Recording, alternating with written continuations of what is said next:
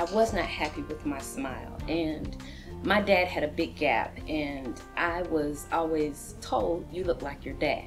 And my dad wasn't necessarily a positive role model or figure in my life, and so I think I was relating my smile to my dad.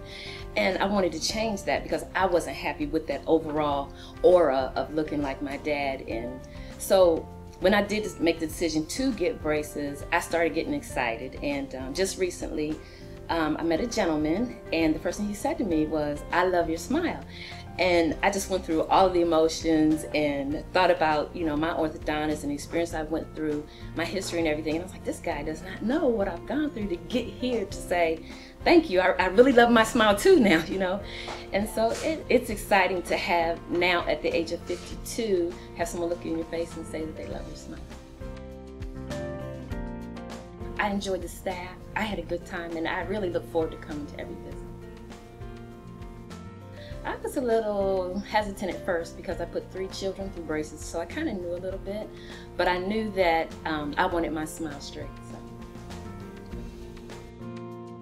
I wasn't happy with my smile before braces, and as I went through the process, I began to get more excited about the end result, and I love my smile today.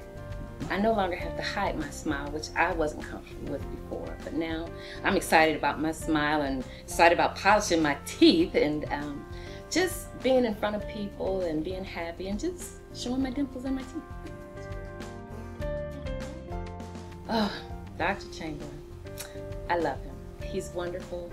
His personality is awesome. The whole staff, the office is just a great experience. I mean, I'm 50-something years old, but I come in with the little kids and I'm just as excited as they are.